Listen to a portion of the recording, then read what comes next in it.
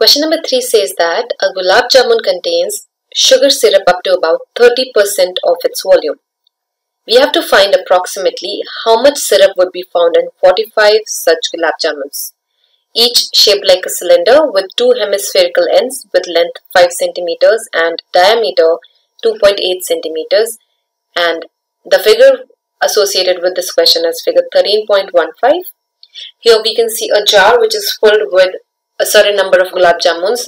The question says 45 gulab jamuns, and each gulab jamun contains sugar syrup up to about 30% of its total volume.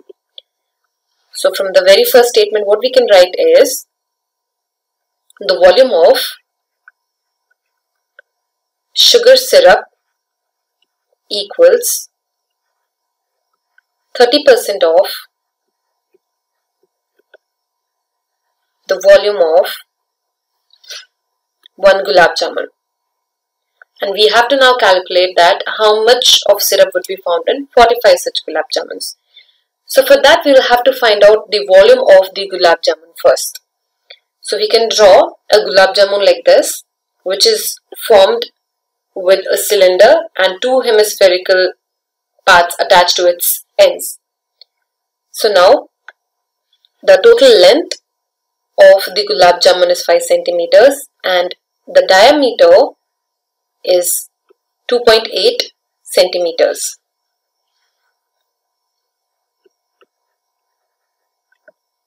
Now the diameter is same for the cylinder and the hemispherical part.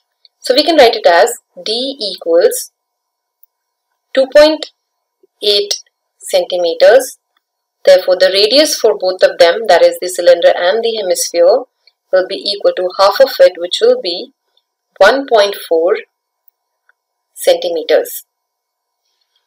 Now, the height of the cylinder is what we have to find. Now, the radius, as we have found out for the hemispherical part, would be 1.4 and 1.4 each. So if we subtract these two 1.4s from the total length, which is 5 centimeters, will give us the height of the cylinder, which on subtraction is found as 2.2 centimeters. So we can write it as H equals 2.2 centimeters. Now, to find the volume of a gulab jamun, we'll add the volumes of the two hemispheres and a cylinder. So we can then write it as pi r square h, which is the volume of the cylinder, plus 2 times 2 by 3 pi r cube, where 2 represents the two hemispheres and 2 by 3 pi r cube is the volume of the hemispheres. Now we can take out pi r square, so we will be left with h plus 4 by 3 r.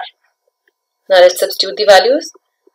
22 by 7 times 1.4 times 1.4 times h, which we have just now calculated as 2.2, plus 4 by 3 times 1.4.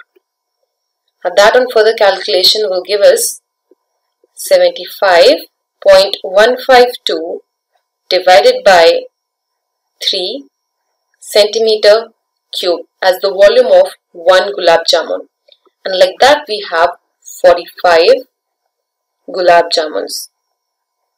So the volume of 45 gulab jamuns will be equal to 45 times the volume of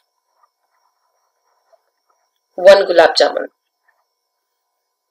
So we can then calculate it as 45 times 75.152 divided by 3, and that will give us that the volume of 45 gulab jamuns is 1127.28 centimeter cube. So this is how we find the volume of 45 gulab jamuns. Now our next part is to find that in these 45 gulab jamuns, how much of syrup will we find? So as we had already written that the total volume of the sugar syrup is 30% of the volume of 45 gulab jamuns, we can write it as 30 over 100 times 1127.28, and that on further calculation gives us 338.184 centimeter cube, which on approximation gives us the answer as 338 centimeter cube as the volume of the sugar syrup that we find in one jar which is filled with 45 gulab jamuns. To learn more about how QMath can help you crack school and board exams, explore QMath Leap, a live online classroom program run by highly experienced and committed teachers.